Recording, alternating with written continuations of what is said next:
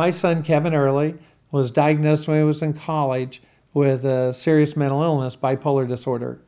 4 years later, he stopped taking his medication, and we had to call the police to transport him. 2 years after that, he also had an encounter with the police that involved transportation. And both of those incidents were markedly different in how my son was treated. Kevin, who was college age then, had gone off his medication. His diagnosis was bipolar disorder. And I could tell he was slipping. And so I called what we have, a mobile crisis response team. And I said, please come. My son's off his medication and he's starting to become psychotic. And they said, well, we have over 1 million people in your county. We have one team. You have to wait until he's dangerous. Call us when he's dangerous. So I waited, and the night he became violent, I called. And I said, my son's violent. Please, please come and help us. And they said, wait, is he dangerous or violent? And I said, he's violent. And they said, oh, we don't come if they're violent. You have to call the police. So I called the police. My son had forced us out of the house. By that time, he'd calmed down, and he actually was inside watching TV, when all of a sudden, 4 police officers and a supervisor just suddenly burst through the door, told him to get down on his hands and knees, and he was shocked. He had calmed down. He was shocked and stunned, and he started arguing with them, saying, I haven't done anything. What are you doing? And they said, no, we're going to handcuff you. You know, we need to take you in for a mental evaluation. And he got up and he walked to the door, and then he ran.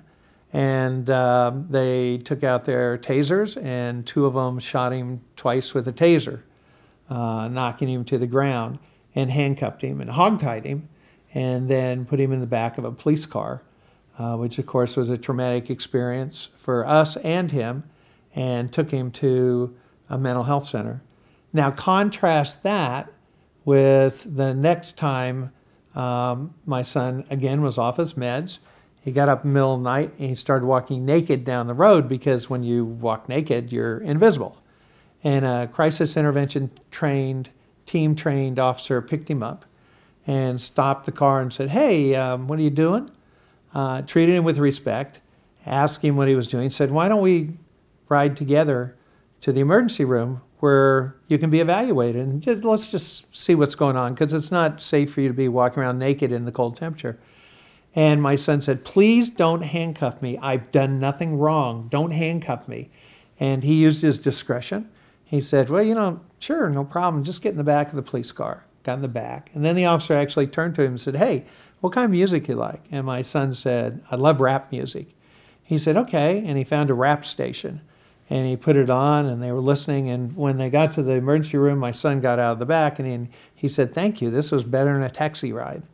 And so I see those two contrast as to how he reacted, and how fortunate I was that the first incident, he didn't get shot and killed, because we know that 1 in 4 police shootings involve someone with a serious mental illness, police shootings that are fatal. And it could have very easily happened to him.